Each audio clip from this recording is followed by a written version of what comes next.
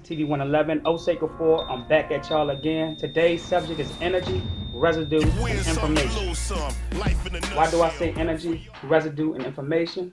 This is because energy carries information in the form of residue that sticks to your aura, or what we call your force field.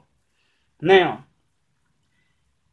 when you are studying a particular thing on a consistent basis, for an example, if I study the whales, right, and my force field conjure up enough energy from the consistency that I put in studying the whales and the superiority of the studies that I get when I study the whales, then I carry that in my aura. So when I go and visit the whales physically, they will pick up on my respect for them within the aura that I've been studying them in, and they will eat out of my hand. They will literally eat out of my hand because they will start to see me as them. Why do I say that? Our ancestors didn't only exist in a human form. We have ancestors that lives in the ocean, in the seas, and in the inner earth. I always say that. Now, I'm going to give you another example. I study demons. Now, and the residue and energy that I picked up from the demons that I studied, I affected certain people in an environment that I went into once I got into that environment. When I went to the gym one day, for an example, once I went into the sauna, there were Europeans there, and they quickly ran out of the sauna. And I tried to figure out why.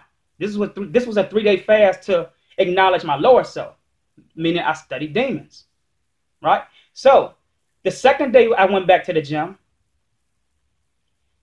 I left my mind, went and traveled into the mind of these Europeans to see myself through their lenses. And what I saw scared me. So I was seeing what they were seeing through their lenses by getting into their mind and looking at myself through their lenses, because they lack melanin in the eyes. And melanin in the eyes gives us another form of being able to sense through another vision or through another lens. This is our spiritual lenses. So even today, there are a lot of Europeans, they won't admit it, that when they see a lot of people who are vibrating on higher frequency, they see them in a different light. They don't see what you see when you see yourself in the mirror. They don't see humans. They see the thing that you study. So if you are studying angels, or you are studying mermaids, or you are studying extraterrestrials, then this is what they see, because your force field distributes energy by way of residue that sticks to their aura, which is a lower form of carbon that they have within the jurisdiction of their force field. So therefore, they start to see you in that vision. So, energy, residue, and information. Because energy carries information. And if you are consistent with the information that you are putting within your subconscious, then that residue sticks to your force field. Again, and if you go around that well, and you've been studying whales on a consistent basis in the form of respect and moral values, that whale will start to see you in a different lens and feel the respect that you've been utilizing by studying them on a consistent basis, and they will eat out your hand.